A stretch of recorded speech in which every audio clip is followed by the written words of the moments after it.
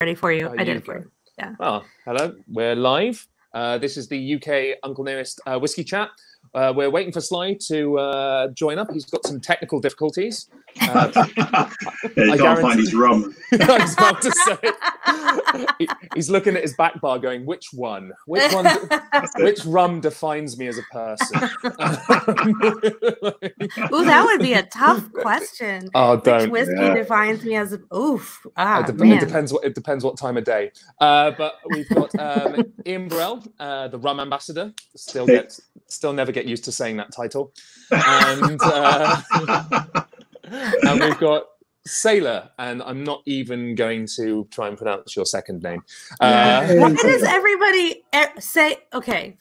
How do you say it? Name someone in how do I say it? Okay, in history that was a revolutionary that shares the last name with me. Is it really Guevara? Cuban. There you go. There you go. See? Okay. Sly is saying hello, but why aren't you in the feed, Sly? You need to check your email. And to just click the link. So is Sly actually watching the video? You're supposed to be on the show. maybe Sly probably thought he was like going to be commenting as like one of the viewers. He's the presenter. Bit like when he's in the bar, he doesn't go behind the bar to make drinks, so he'll just stay on the other side and just drink the drinks. And make comments from there. Sly and his magical never-ending daiquiri.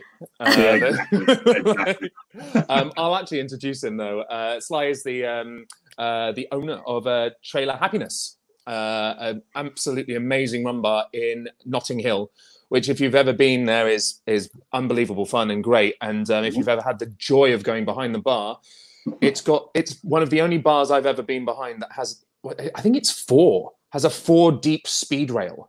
It's almost like you're leaning over to even get to the sink. I wouldn't be able to reach. No, it's agony on your knees. It's agony, and it's because they've got so many different house pour rums. It's insane. Oh wow! I think they've got El Dorado 3, and it just runs all the way up. And I can remember it being absolutely crazy behind there. But yeah, we've all decided to set this up, and when Sly joins, he'll join as sort of part of the Uncle Nearest initiative. And we were before we went live, we were starting the conversation on sort of diversity and sort of what's happened in the last, I won't say the last news cycle because it's been a few news cycles now, but what's been happening in America and has been mirrored over here with sort of lots of marches and activations and he doesn't see a link. Oh, bless him. So we're going to sort of start that. We're going to start that conversation. Sorry, I'm just looking at the. He still can't find his link. He can't find his link. Have you told him it's in his email? It's in his email. It's in your email. Open your email up, and you're going to click on the link that I sent you, Sly, and you'll be able to jump in. Perfect. So we were just starting to touch base with you, Sailor, about what's happening sort of round you. Yeah. So it's funny because as I think you guys know, and most of the viewers know, that I lived outside of the country for many, many years. I lived in Britain. I lived in London and outside of London, and then I lived in Europe. And it's hard for me to explain to my friends what's happening here when they ask me on the other side of the pond. Is it, they'll say, is it really like what I'm seeing? Is it really that bad? And I'm like, well, what's bad? Yeah. An innocent person getting murdered is pretty bad. So yeah, it's it's bad. It's definitely a different time. Here he is. Yay! Hello, mate. How's it going? How you doing? Good. Yeah, really you know good. What? There was a last minute change of plans. So I planned to do this from my house, which is where I do all of the streams I've done thus far. But I'm currently tiling the bathroom floors of Trailer Happiness. And the journey home and back, I haven't got the time. So I've done a makeshift studio in the office. Like it. And like it. I've got I got my Uncle Nearest right here. Yes, yes. Yeah. I recognize that little green over here. Respect. Yeah. So, are you guys reopening on the 4th then? Absolutely. Oh, that's fucking good news. Like, yeah. I was one of the first customers when they opened for serving drinks outside. I had to take my claim there. Yeah. Possibly the first, maybe the second. Yeah. It was nuts. That first day was not impressive, and then the next weekend was just absolute mayhem. Yeah, wow, it was kind of terrifying how many people came out. Yeah. Are you finding there's a lot of support, like sort of locally for everybody doing the bottle stuff? Brilliant. Yeah, it's been. Yeah, go ahead. It was like I can imagine it was probably like one of those pictures you see in the newspapers over here where there are too many people in one spot, and all you see is a news report, and they're not social distancing. you know, rum and whiskey don't know social distancing. No, that's controversial. Well, you know what I mean. But like, for anybody who's sort of watching from America, we are just starting to reopen the on-trade here, and they've made sure that we've got a 1 meter distancing policy. So it's hopefully enough places will open with enough sort of distancing and volume that it will make it all worthwhile, sort of thing. Yeah. So, but we can sort of flip back into. Sailor was mentioning some of the marches and things that were happening over in the States, and we were just about to sort of get onto what's happening over here and why it's of global relevance rather than just the States, and because that was one of the things that I think has hit me most about this is the fact that this feels more global than anything else that I saw before. I mean, I was around and old enough to remember the sort of whole Rodney King stuff. And even though it reached the global audience, it didn't feel like it was having that much of an impact here with everybody. But this seems like it is. However, got a lot of traction. You're talking about it right now in 2020.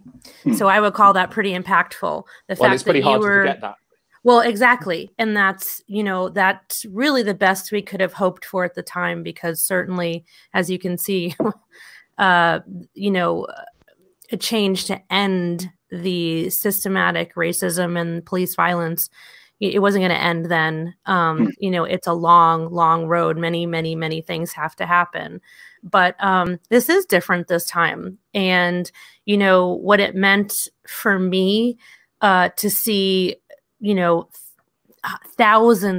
of thousands of people out in the streets in Germany and in Denmark and all over the world, as I'm, in my town in Washington State going, I can't count anymore. I tried to count how many protests and marches I've been to, and even driven to the riots to just help when I was much younger. I can't count anymore how many. And to be in my late 40s and go, I can't believe I'm still doing this. Yeah. It helped us so much to see the rest of the world rise up and say, no more, this is it. And Kimberly, you're absolutely right. It's global because African dysphoria covers everything. Absolutely.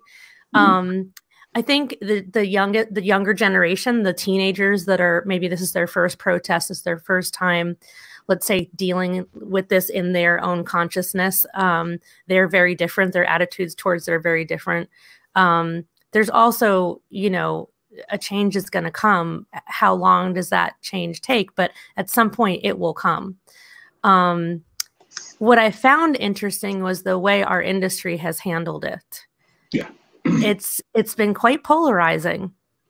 When the tornado happened in Nashville right before quarantine, people from other countries were posting on our page, "Are you guys okay?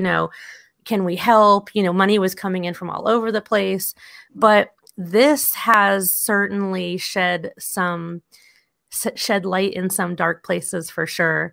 And, you know, for Matt and I working for this company, it's been even more meaningful, I think. And it's been some of the things we're doing. It's just underlined how beautiful the change that our brand is making is.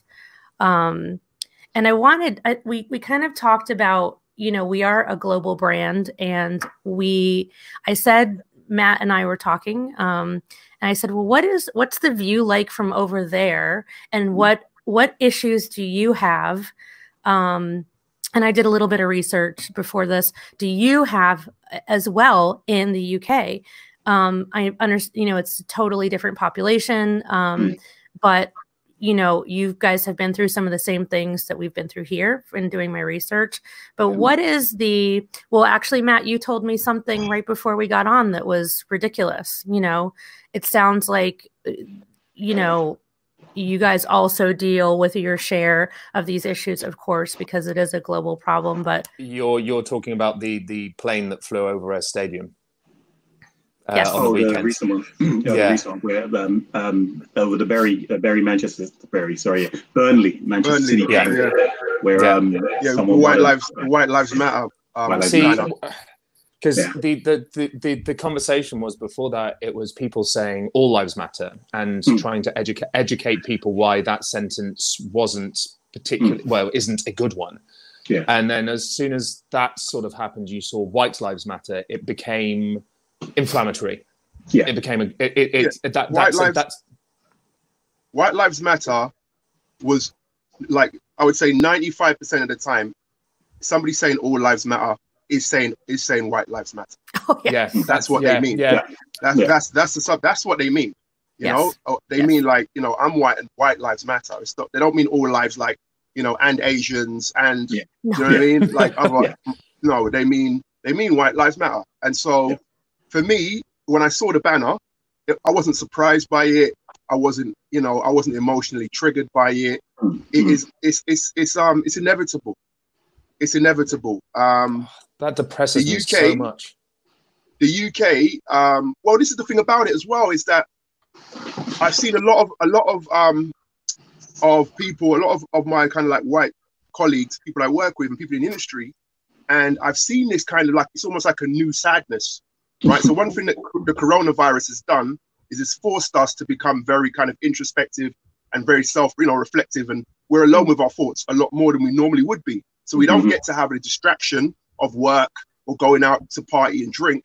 We're just sat alone with these thoughts, right? And they're allowed to really like to kind of penetrate a lot deeper than they normally would beneath the surface. So what you're feeling and what you're dealing with is something that Black people deal with all the time. All the time. Like that kind of like just that underlying kind of disappointment in the way that things are is how you deal with things all the time. Now the thing is, and this is not a fault. It's not your fault because your life is your life. But unfortunately, when you don't have to face something, the way that we're designed is we will just kind of ignore it. Like our life, we're very focused on our own goals. And so if something doesn't directly affect you, you tend to kind of either dismiss it or, subconsciously or consciously, like you just put it to one side. And, you kind of look at it as a thing that's happening to somebody else, that is somebody else's issue. And for the first time, I feel like everybody understands that this is everybody's problem. This is not a problem just because minorities are the ones on the receiving end, right? And just because Black people are getting it, on the receiving end of violence, it doesn't mean that this is something that should be dealt with just amongst Black people, in this kind of community or this network of, it can't work. The only way that we can move forward is if everybody takes that uncomfortable feeling, takes that little bit of sadness and keeps moving, and doesn't take that sadness and go, you know what? I can't deal with this right now. Right. Because that's the other thing as well. It's like if you've got Netflix, you're gonna watch, you know what I mean? Like you can just go, you know what? You can just go, oh mate, I'm not in the mood for this right now. I'm really not. I don't want to be depressed. Let me go and watch some TV show. Yeah. You know what I mean? Whereas and Ian, I'm sure you will agree, like you can't escape this. Right. We're happy guys, like we're happy and we love life, but we're not in a position to escape or ignore it. And it would be great if everybody felt the same way. And just to add on to everything Sly said is 100% correct. And to add on to that, the pandemic, I've always said from day one, this is before we got to the stage where people really are starting to understand why Black lives matter. The pandemic has basically been a microscope to our own realities. If this pandemic wasn't going on and George Floyd had been killed, we wouldn't be having this conversation now. I agree. Yeah? We wouldn't be having this conversation now. So what Sly said, apparently, where you say people reflect on themselves, we've had time to reflect on where we are, who we are, and life. We've had that for a couple of weeks, couple of months before the George Floyd incident. And because it's happened at that particular time, and some people might say it's the way the world's worked, it's actually come at the right time.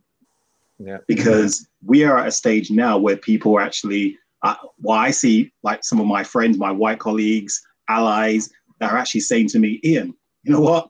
I thought I knew, but I didn't know. Right. Yeah. I thought I knew, but I didn't know. And that's what you understand. And as Sly said, this is not going to be solved by us as Black people. This is going to be solved by everybody. It has to be solved by everybody. Yes. So we are in a situation now where it's unprecedented because, we have a generation now that have grown up differently from the Rodney King situation. Rodney King situation, again, if we had social media and the way we had a pandemic at that particular time, people would have been disgusted. Seeing those policemen beating the shit out of this guy to death. When I saw it, even when I saw it in a movie, when I saw it on X, again, I was sitting down shocked. Exactly. It just because that's how I felt. But there was a lot of people that watched that, or a lot of people that saw it on the news and saw it live. And even when the policemen were acquitted, it didn't really shock them. It didn't really shock them because it wasn't any time for them to reflect on themselves. So I think what Sly said is an important point, very, very important point. I absolutely agree with you. And it's also about interesting. I had a conversation the other day with someone. Also, it was a perfect storm. And it came at a time when people could be out protesting all day and say, I'm not leaving, I'm not going home, because they don't have jobs right now. Some of them, you know what I mean? And, or colleges or, and so that made it very different. And I think for me, and like I said earlier, I've always gone to protests. I went to my first protest when I was in high school. It was Tiananmen Square. There was something happened inside of me. And so ever since then, injustice has always burned me from the inside. And, I feel something different this time. I see something different this time. And what was different to me is I look in the crowds and it's mostly white people. And I'm like, okay, that's how this is supposed to, because this is our job, right? You can't, I think that's where it had to go. That's what had to happen. Right. So, not only, there was a beautiful speech at the protest in Eastern Washington, by a young woman. And she said, this is what we need from you as white people. One is protect us so that we can yell and scream and be angry and, come and protest. And then two, when we're tired, do the work for us. And so that's every single day. We have to keep doing that every single day.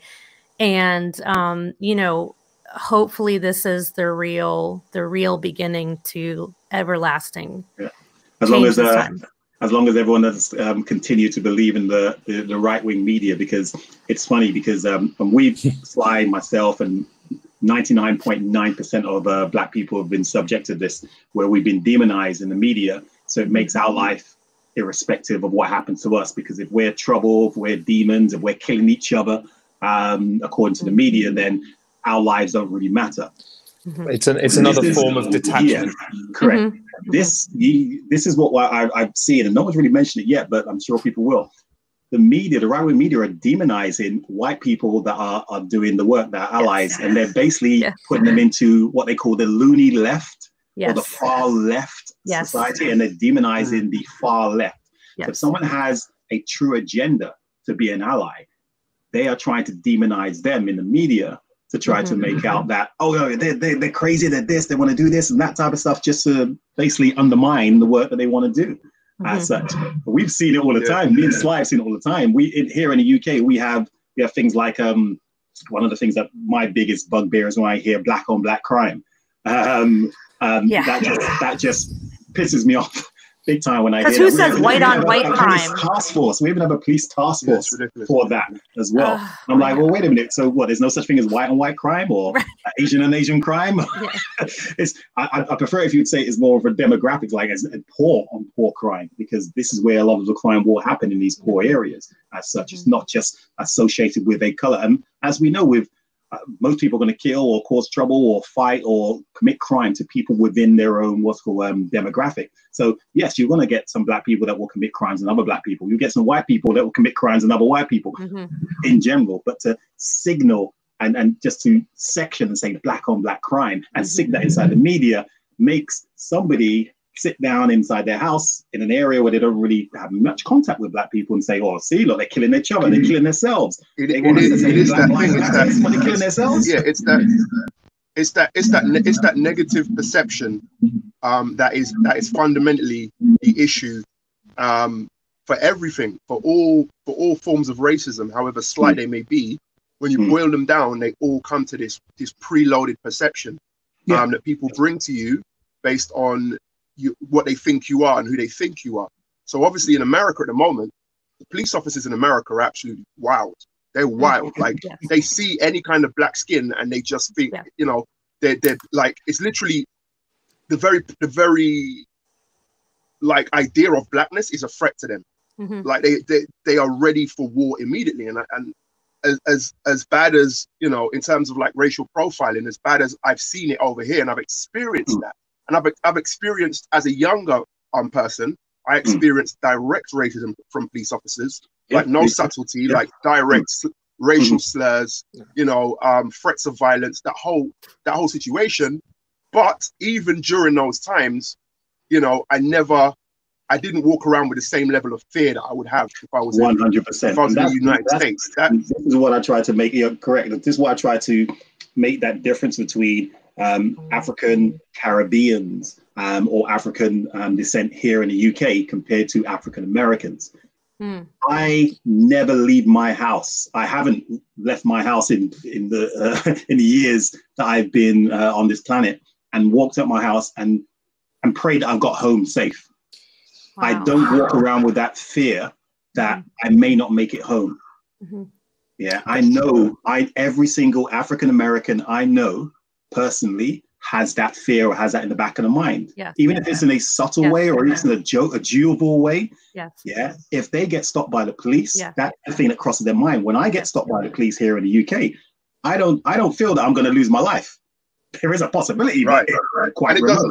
It doesn't even have to be the police. It doesn't even have to be the police. It can just be some private citizen who doesn't like the look of you and wants to ask you what you're doing here, why are you walking here, or you're jogging. You know what I mean? Like just a random person can come up to you and think that they can stop you and question you.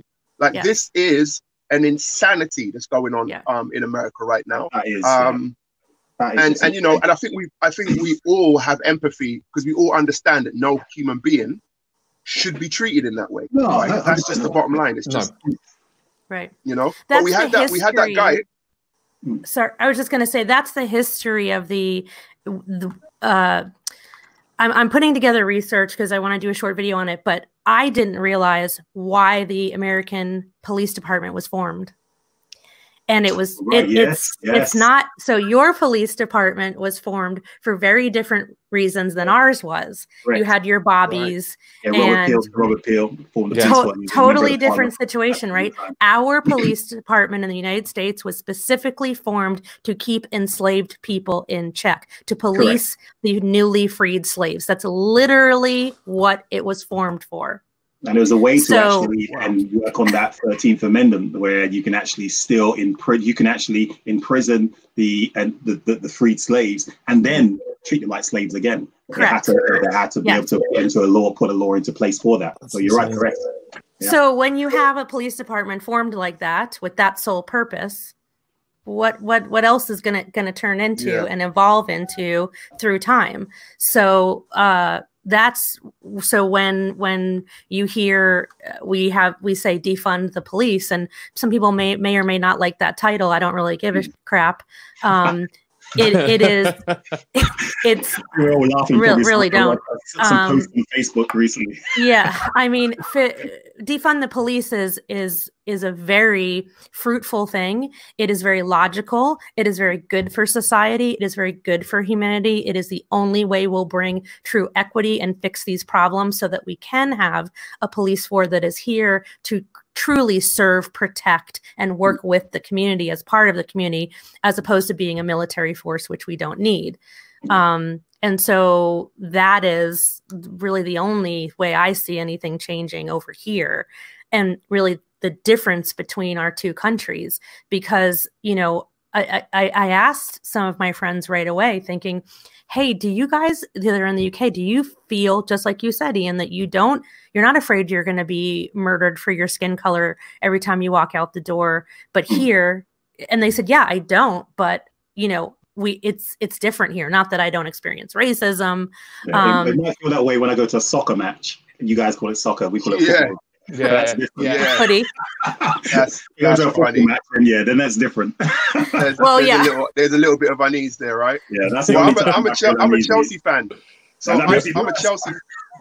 Yeah, I'm a Chelsea fan. So my team has a history of racism.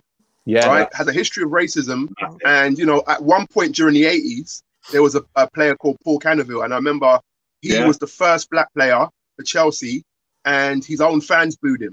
So his own fans booed him and threw bananas at him, you know. And you know, he did as you know, many black athletes have done over the years. He won them over because he was excellent at football. So they eventually, like, for the most part, calmed down. And he said he gets people coming up to him in the street apologizing. Yeah, do you know what I mean? Like, guys who would have been young guys then come up to him and been like, you know, I'm really sorry for what, you know, the way we treated you back then, etc., etc. But so what are you going to say, Matt? Well, even that's a form of conditional adoration. Do you know? Like I'm only sorry because you ended up being good. So I ended up liking you play a game, so that's why I'm sorry. Coming up and saying you're sorry, I mean, hopefully it's changed that person's complete life, and they're now a wonderful person. But coming up and saying sorry because you're good at football, it's the most horrible conditional thing. I'm sorry, I was a racist back then. Yeah. But it speaks to this is the reality of it. So, and I've always seen it. Every black person in the UK, their citizenship is conditional. It's conditional. You know, if you smile, if you constantly look grateful for everything that has been given to you, doesn't matter how hard you work for it. You know, if you look at footballers are a classic example of it, because what you see now is you see young, independent, wealthy black boys who have opinions, and the minute that they open their mouth and say anything that sounds like an opinion, they get slammed. They get slammed because there are sections of people, and it's not just the media either, because I think that it's too easy to dismiss this as something that's cooked up by the media. But the media, they sell what sells, right? Absolutely. The media, yes, they play into it, but our society and our community has an issue whereby there are a lot of people who will look at a person of color and expect them to behave in a certain way, and if they don't, right? We had a comedian over here called Lenny Henry, right? He's still alive. But Lenny Henry's a black comedian. I grew up with him, right? And some of the stuff that he did was really coonish. He did some really coonish stuff back in the day, and he knows it, and he's spoken up about it. But what he did was what he felt he needed to do to survive within his white community. And what he had to do was he had to be submissive, right? He had to subjugate himself. He had to be submissive. He had to smile all the damn time. I mean, all the time, just so that there wasn't a possibility that he would be perceived as threatening. This is the life. Now, as me and Ian sit here talking to you right now, it's not a coincidence that me and Ian happen to be, I would say, two very happy-go-lucky, smiley, personable people. That's the reason why we've managed to navigate to the point where we're sitting here having a conversation with you. Because if I had a Simon Cowell, I'd add one other thing to that, Sly. We're good at what we do. Yeah. Absolutely. No, listen. That's the other caveat. That goes without saying, but I want to be real. I want to be honest, because that's the point of this conversation, right? And I want to say that it's a tool. It's a tool that you must have. It's a tool that you must have. If you're not able to be completely disarming and to kind of dial down your perceived threat level, because when I walk around, I don't feel. Well, actually, that's a lie. When I walk around outside, I'm aware that some people might perceive me as threatening. Yeah. That's just standard. You know, when people cross the road, when people grab their bag, like this stuff happens. And when it happens to you a few times, you understand it. When people don't sit next to you there's little things, but you kind of understand your place in the world as this potentially threatening person. And this is where the media kind of steps in and doubles down on it, because they're constantly showing stories of this, stab, this block, right? Completely, you only see black people in a negative light. Right. So because of that, you have to have that tool when you're navigating through any industry. You have to be able to make sure that you don't come across in that way. Like I was saying, and I said many times, you can't be a black Simon Cowell, right? You can't be that moody, I don't talk to anybody guy and be black. It's just not going to work for you in any career. You can't be a Gordon Ramsay. You can't be a black Gordon Ramsay. Like Gordon Ramsay makes great food. He also throws pans at people and screams. Screaming in someone's in a woman's wait a minute, in a black woman's face. I can think of a specific show, and he called her a donkey. Oh, was that the American? Is that when he done the American? Yeah, when he did the American Hell's Kitchen. Right. Yeah. Ouch. Right. Imagine if that's such a good point. Because one of our brand ambassadors, Jay Madison, who's like a brother to me, he'll call me and we'll talk through things, and he'll say, well, I can't say that because I'll be perceived as an angry black man.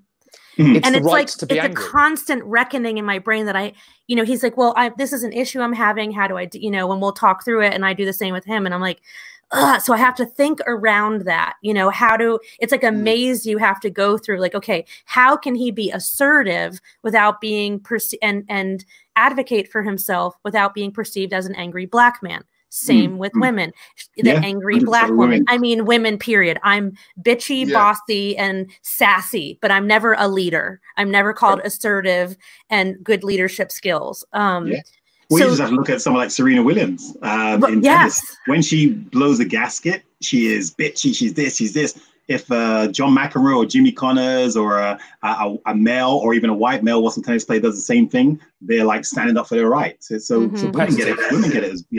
Women get it what's called bad as well in that respect.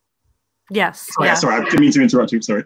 No, I just what Sly said was that's what struck me is when I have these conversations and I have to think like, yes, how do you learn to navigate that? And you're constantly having to learn it because you don't really know who you're talking to. And it's a discussion us brand ambassadors have as well that are white for this brand. We all went through this thing. Am I the right person to represent this brand? Should I be representing this brand? And that was something I had to learn for myself because Fawn says, well, this whiskey is for everyone. Well, of course it is, right? I know that. We want everyone to be welcome to it. We want everyone to drink our whiskey and it to be approachable to everyone. But I still had this, should I be the one telling this story? And so Jay would say to me, you have to be one of the people telling the story because 100%. You'll get into places I can't get into. Correct. And 100%. It's something. I'll tell you, to stand in a room. I stood at an event at the Gates Foundation right before quarantine, and it was a young Black League Association, young Black business owners. I can't remember the name of it, and they were having a big happy hour, and they invited me to come in, and I got to speak for 10 minutes, and I'm like, here, little tiny me, white me, standing in this room. Like part of my spiel is like, before this brand came along, how did you think about the lack of diversity in American whiskey, in whiskey period? It's all white men. And I'm saying this in front of a whole crowd of Black people. And sometimes I check myself like, was that okay? Am I, what I'm saying, okay? You know, you, like sometimes I say things that just comes out of my mouth and I'm just like, was that all right?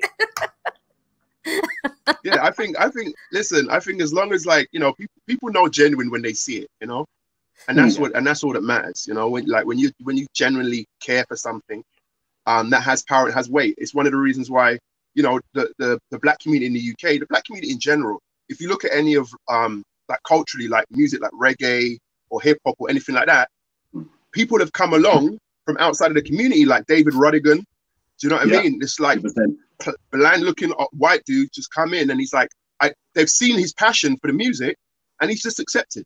And he's one of the biggest names in the game, right? And I've always felt that, like, as much as we're all kind of tribal, we all have a certain level of tribalism and kind of, and we have a certain level of kind of protection of our cultures and stuff like that. Like, you know, that's kind of normal. But for me, it should never,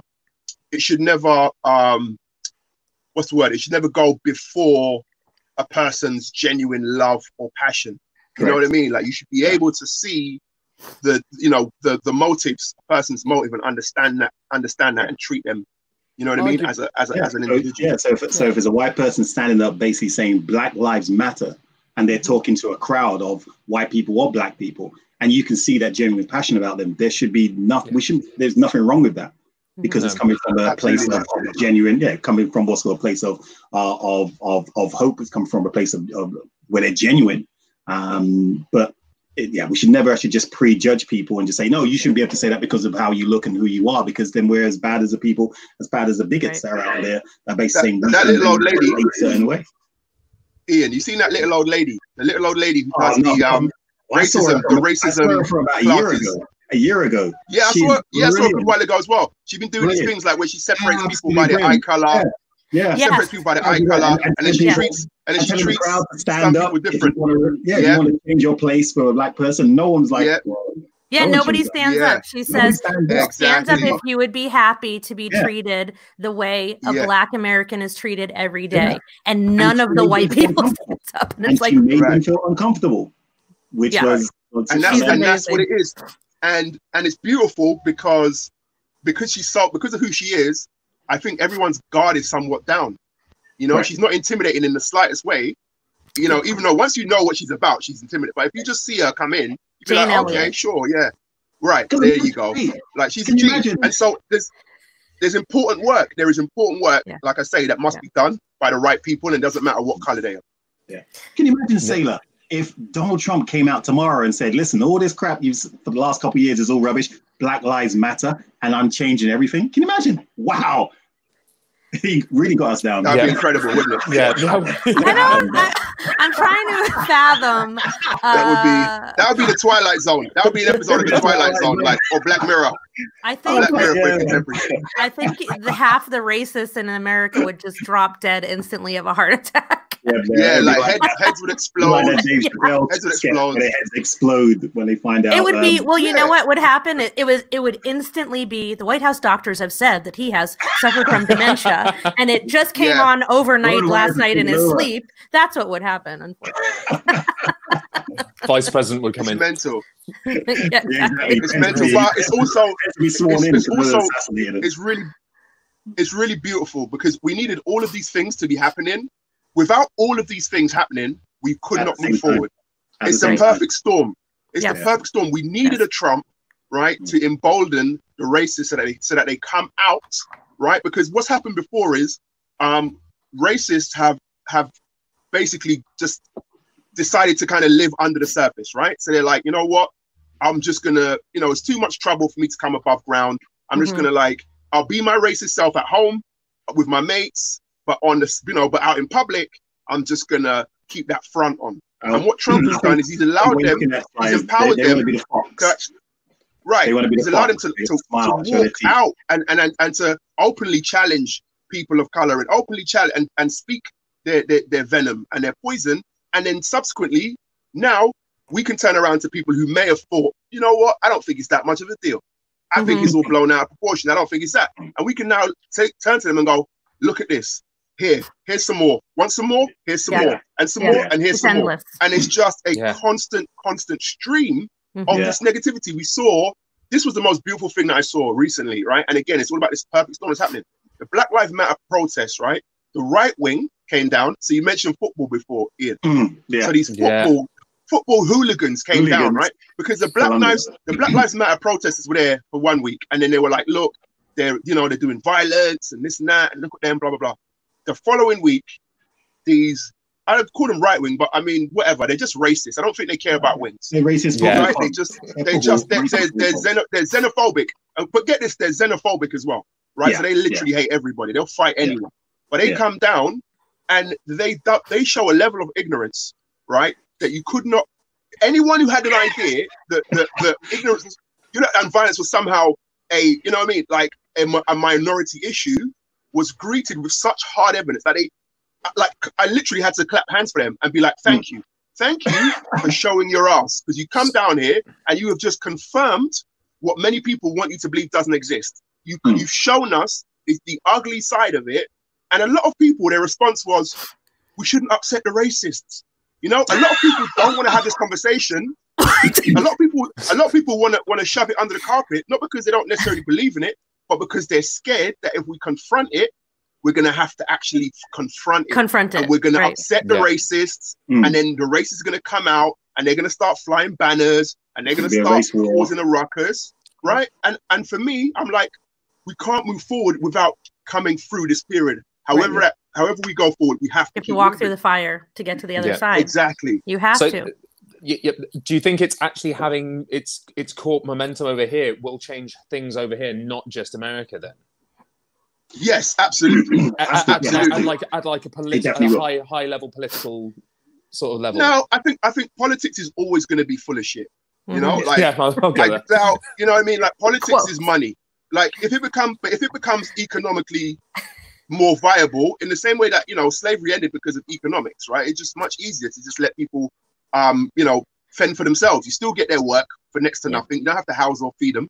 You know what I mean? Like, it was economically made sense. As much as people want to talk about, the beauty and the human spirit and it was just a pain in the ass having to control human beings in perpetuity. It just didn't work in that fashion anyway. So it's much easier to bring them into the mainstream and turn them into consumers, and then use that money to create a police force and let them deal with it. But sharecroppers, where they were paying to work, basically. Yeah, exactly. So, but there's definitely a change. I think the change was already happening. We're seeing it now because of, again, the lockdown and the media attention. But if you look at these young kids are having none of it. These young kids don't care about any of the nonsense that we cared about. They don't care.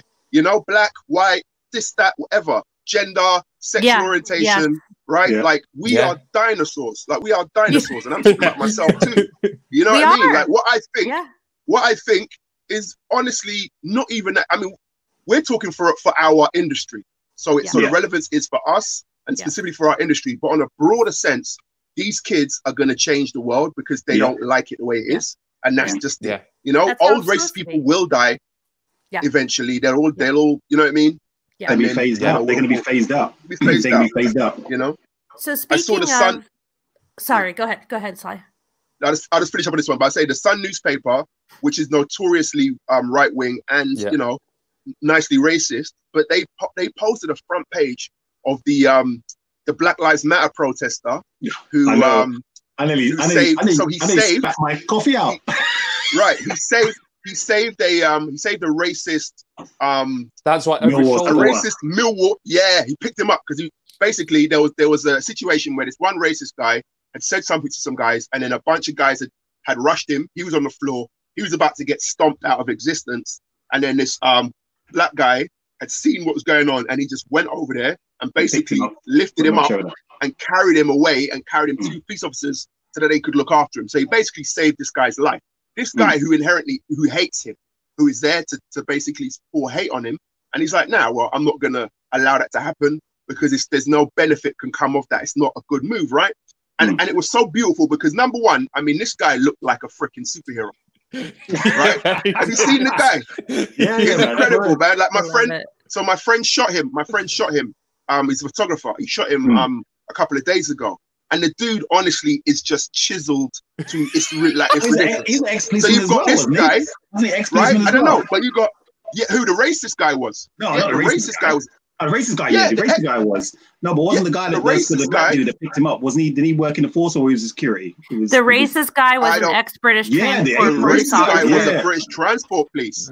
Yeah. I know the racist guy is a Millwall. Racist guy, Millwall. Millwall, stereotypical, but still, Millwall are basically what Chelsea was in the 80s. They just never upgraded. They just said, we're gonna stay here. We like it here. You know that song they sing, we're racist, and that's the way we like it. Like that is a Millwall. That's a Millwall supporter. So he's a Millwall supporter, and he's an ex-police officer. He's a racist ex-police officer, Millwall supporter, right? Getting rescued by a black superhero. It's the best. It was the best. And the Sun had it on the front page, and it said it's not. They quoted him on the front. They called him a hero on the Sun. They called him a Black Lives Matter hero protester. So that was it. The racists were not buying the Sun anymore. But then they said, that's the reason why the Mail is now the most. That's why the Mail. The week afterwards, for the first time in 42 years, the Daily Mail is now the number one selling newspaper in the UK. That's it. It's taking over the Sun. The Sun flew too close to the Sun. The Sun flew too close to the Sun. And got his name to Icarus. Calling black people heroes. Calling black people heroes on the front page. Oh wow! They got burned, man. But that's changed. Yeah. There's always a trick. There's always a price to pay. So my question for you guys is, we have about 15 minutes left. Let's real quick touch base on because I'm curious about something. So let's say there's the whiskey side and there's the rum side, and then then you guys are on one side of the pond, we're on the other side of the pond. Then they're drinking the beautiful Uncle Near's 1856, which is available on our website, unclenears.com. Free shipping, liquid gold. Sly. I was drinking Equiano. It's like a good rum, isn't it? Yeah, man, it's almost. You could almost like a good rum if you. Yeah, exactly. It's almost like a good rum. No, this is a really good spirit, though. This is a really nice spirit. Like first time I tried it, I was very impressed. Thank you, and it's beautiful, beautifully done. So what have you seen? What have you seen inside your industry, inside our industry, that is either different or shocking, or do you feel like it's the same since this started? Because I know what my experience has been over here in the US with the majority of the people I interact with on social media, and it was quite shocking, and it's been really disappointing on this side. I mean, Before all of this, before the pandemic, before the George Floyd incident, that was a microscope to what we've been seeing for most of our lives. I used to look at a lot of things that happen on things like on social media, on Facebook and that type of stuff, and seeing a lot of knee-jerk reaction to certain things. But as Sly alluded to earlier, there's a lot of people that have come out and said certain things that they felt comfortable in saying, because they weren't under the microscope of what's happening at the moment. And they could have said those things 2, 3, 4 months ago and been comfortable and got away with it. Now, when they say these things, they're getting challenged by 10, 20, 30 people like, whoa, wait a minute. You used to say that before. You can't be saying that now. And there's been certain incidents that have happened online with so-called leaders within our industry that have said certain things, because they had the privilege of being able to get away with it for so long. And now they're being challenged about what they believed in before. Mm-hmm. And that's one of the things I've seen here is people now have to be careful of what they say in public, because if their real personality comes out, then they'll be crucified and pulled down for it. And this is where, there was a very famous speaker in the 60s that actually mentioned this when they spoke about 2 different types of people that he defined as dangerous to Black communities, especially, was the fox and the wolf. Because the fox is a person that will smile at you and show you their teeth and that type of stuff, but you think they look really nice and fluffy and furry, but they'll still eat your chickens. As such. At least with the wolf, when they smile, you know what you're getting. You know what you're getting. So when someone is overtly racist, prejudice, sexist, homophobic, all the types of things that we'll be discussing of. If they're like that overtly, at least you know where you stand with them. You know where you stand with them. It's the ones that will, as someone said earlier, that will laugh and joke with you, smile with you to your face inside events, drinks events around the world that we're at, and then go home and they're all with their mates, and then they're basically calling you all sorts of names and that type of stuff behind your back. They're the ones that are more dangerous.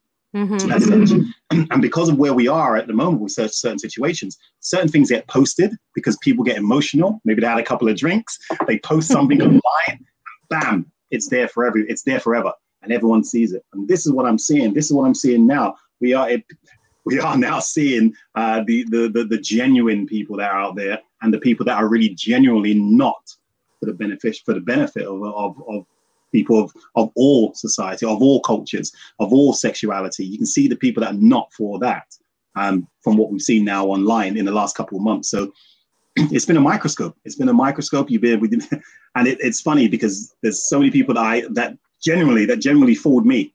And I looked at them and I was like, wow, you know what? I really thought you was a good person. But after what I've seen you post, what I've seen you react to, what I've seen you do, what I've seen you say, I realized I was wrong, and I have nothing to do with you. I'm still going to learn off of you because I want to learn what not to do, who not to hang out, and maybe you can teach me how to see this in the future.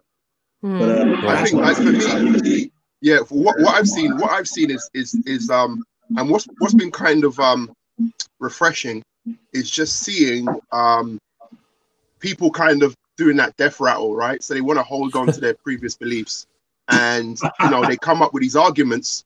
And they're always useless arguments. They are absolutely nonsense, massively. Right?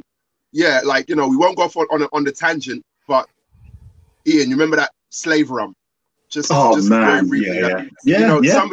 Somebody introduced a product into the world, which is basically called slave rum. That's what it's called. And that's what it's called. Yeah, and it was like, going for 6 years. And it was called, and any sane person would be like, nah, that's not a good look. But you had people on there going, oh, it's an homage. It's an homage to the slaves that made it. It's like, you what, mate? You what? An homage? Just because you say it's one. Number one, who told you that means anything? That doesn't mean anything. Like, no, but it's an homage. How's it an homage? Is not some kind of magical card that you play. Sailor, the reason why it's an homage because it's on their webpage. Oh. Because it says those words. It says the words homage and it's spelled correctly. So it's that, right? But my thing is this, even if it checks all the boxes for whatever the hell a homage is, right? Even if it checks those boxes, who gives a shit? It's like if your mother died of lung cancer, right? And then some company decided to just like sell cigarettes with her face on it. It's right? an homage. You'd be like, what the fuck? Right? And then they'd be like, no, it's an homage. It's an homage to your mum. You're like, what is wrong with you guys? What is wrong with you? Smoking. She loves cigarettes. It's an homage dedicated to to her lungs. Rest in peace.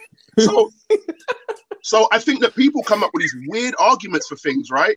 And you're seeing them, and what's refreshing is they're so pathetic. They're so every single one of them, every single argument I've seen is just so stupid, right? Yeah. And you find that you have a conversation about race. What I will say is, if you do engage somebody in a conversation about race, be careful, because it's like one of those little machines. You put the coin in the top and it just kind of bounces around, but it all ends up in the same place at the bottom. Yeah, exactly. There's only 2 lanes. There's like 2 lanes. They're either going to say one or 2 things. They're going to say black on black crime. Yeah. Right? Doesn't matter what you're talking about. Yeah. They'll say it somehow ends up black on black crime is the culprit. Or the other one is, and the other one is, black people sold slaves. Yeah, this is that one's gonna come. That's the best one ever. Like, I'm like, oh favorite. Wow, amazing. Yeah. So look, this phone. Who's calling me? Go away. We're not open. We're not open. It's the slave rum calling. It's slave rum calling you right now. It's slave rum calling saying we want to sponsor. Yeah, somebody's upset with me. Happiness. Look, Somebody's upset with me right now. I'm sorry. I didn't mean it. Well, I didn't mean it actually. But, happiness. You guys open next week. Yeah. It's madness. Like, what is going on? Seriously, what is going on? Oh, sorry. You can always plug out the phone, Sly. Oh, trying. my You know live what? is so fun. It's the tobacco That would company. have been the smart thing to do, Ian. Someone's calling you a That would have been a smart dinosaur thing for to having do. a house phone. Do you know what? I'm seriously really good with IT. Okay, the phone's just pulled out. Right. My nephew's on Facebook and he just said, "Defo a dinosaur with a house phone still." That's Andre. It's not my house. It's not my house. It's No, my but house. I'm defending you. I said it's your office phone. Yeah. On a quick note, are you taking bookings for trailer, or are you? We will do. Yeah, we will do. Is that what you start. have to do? Bookings is starting up. We're going to do like a little special party on the 4th of July. Ian's going to be behind the bar making drinks. Can you serve me? Yeah. I'll make a couple of daiquiris. I was about to say I've tasted Ian's drink. And They're rum heavy. Oh, cool. Perfect. That's right. Oh my god. Yeah, man. I do my guest. See, normally I don't do guest shifts. I do guest drinking when I go into bars. When you see me in bars around the world, once the pandemic's over and I'm allowed to travel again, I do a lot of guest drinking. But yeah, I'll be behind the bar slinging some drinks with. Amazing. Oh god, I wish I could. Yeah, so can you guys ship me a drink, please? Yeah, we can do a boomerang for you, Sailor. Perfect. The other question in the States. Sorry. Where are you based? I am in Washington State right now. Yeah. Okay. So all up near Nick Ferris and the Rumfire posse. in Seattle. Yeah, he's in Seattle. Yes. Yeah. Yep. Yeah. What are you going to say, Matt? I was going to say, you're delivering cocktail? Are you doing any delivery of cocktails or anything like that? Have you been doing that during lockdown? We have cocktails on Deliveroo, but I never really got into the whole delivery thing. Yeah. Just because I would have had to unfurlough my staff, and I wasn't confident that I'd be able to generate enough revenue for our area. Our area is very much a rosé. Do you know what I mean? Like chilled out Notting Hill. Like it's not East London. It's not like loads of young kids that are going to be ordering this stuff. Although having said that, it might have done well, but I just wasn't prepared to take that risk. And our merchandise was doing so well, like selling T-shirts and caps and stuff, and that was doing so well that I just felt like I just stay with that.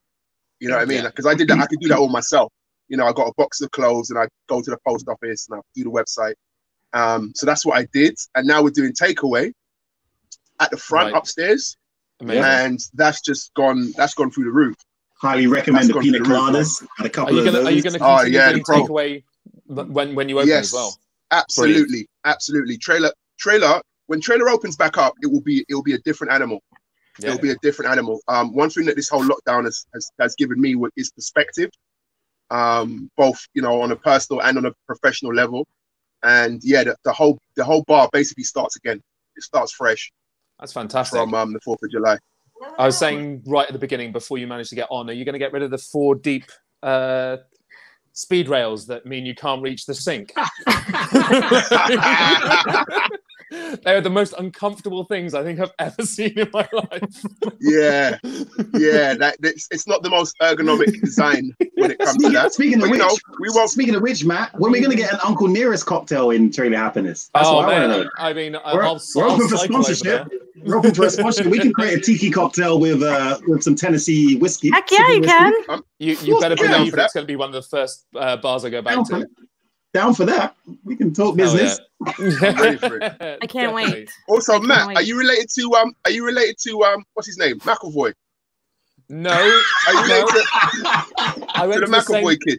I went to the same drama school and I do know him, but no, I'm not. He lives near me. You're wearing his face. You're wearing his face, Matt. Literally, I keep looking over at you and I'm like, it's Professor X. If somebody had told me that barbershops were going to open, hairdressers are going to open on the 4th, I wouldn't have bothered doing this. It looks lovely, mate. I've also got a bald patch behind one ear where the actual guard came off. And I told you not to do it. You didn't listen to me. Yeah, I didn't. It was a dumb idea. Never listen to the woman about hair. Plus, if anybody out there is thinking of shaving their head, don't do it in the middle of summer, because I literally shaved it really short and realized that everything under hair really, really pale. Everything here, really, really red. On a serious tip, On a serious tip, though, Matt, we talk about what's called Black Lives Matters and and all the other types of prejudice that happens around the world. Prejudice against women, prejudice against what's called the LGBTQ people out there. Redheads and gingers get it worse. I don't know about worse.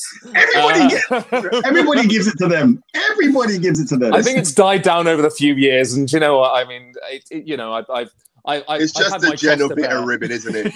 Yeah. You guys have got you got low latency. Yeah, exactly. Nobody's trying to like actively assassinate ginger people. As far as I know, that's the toughest one. That's the toughest one. No, I can handle being called copper knob. You know, okay. that's okay. All right, boys. I've heard that one before. All right. I'm gonna rein it in. We've overstayed our welcome. I'm gonna rein it in. I have another something I have to jump to, and thank you so much for you guys for giving us your time. I appreciate it so much. Come back again, please. I would love to do it. Matt, we should do a live broadcast when trailer opens so that we can. Wouldn't that be fun? That would be so fun. Anybody watching should definitely get down to trailer on the 4th. It's going to be, I imagine it's going to be absolutely brilliant. And also, I remember if it's going to be a different beast, I do imagine it will probably still have the same atmosphere it used to have. Oh yeah, no, that won't change. That won't change. Same, same heart. Yeah, same. It's fair few night buses home for me, but I'll definitely do that. Do it, yeah, mate. Thanks for coming on. Thank you so much. Thanks, guys. Ian, and please let me know. Don't forget when your rum is ready. I'm your girl out here. I got you. It's delicious. I know it's ready. Also, let's do a quick shout out to my current tipple of choice, which is the Uncle Nearest mixed with some double Dutch ginger beer. It's a good shout out. Ginger beer now. Oh yeah. Yeah, give it a go. See if it's any good. See if it's any good. I'll try it. Yeah, mate. I got a case down here. Come and grab some. I'll come and try some. All right. My girl from Setford might complain though. Tulu might complain. Thanks, everybody. Okay, let's enjoy the rest of the sun. Love you, Tulu. All right. Drink honorably. Stay safe. See you later. Love you all. Yes, bye. Love you. Bye.